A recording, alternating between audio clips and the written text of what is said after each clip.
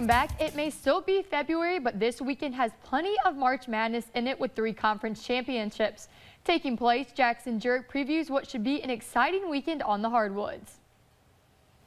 It's a crazy weekend in southern Minnesota for Division III college basketball. We start up in St. Peter with both the Gustavus women's and men's basketball teams in their conference championships.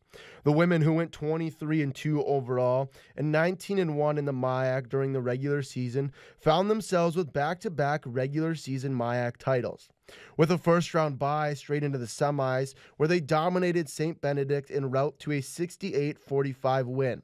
Their opponent is no pushover in the title game.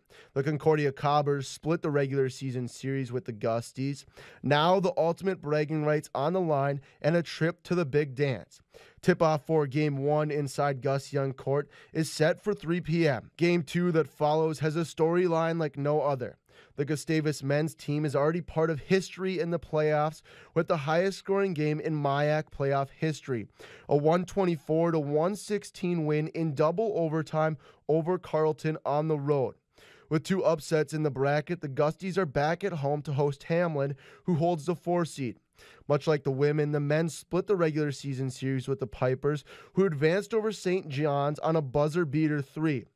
Tip-off for the nightcap is scheduled for 7 p.m. That makes quite the Saturday to be a Gustavus fan.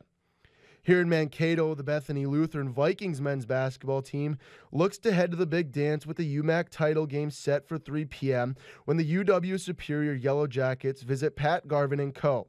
The Vikings 14-0 in conference play this year and a sweep of UW Superior in decisive fashion both times. They look to complete the clean sheet sweep in the championship game. With all 3 games just as big, it makes February feel like March Madness is already here.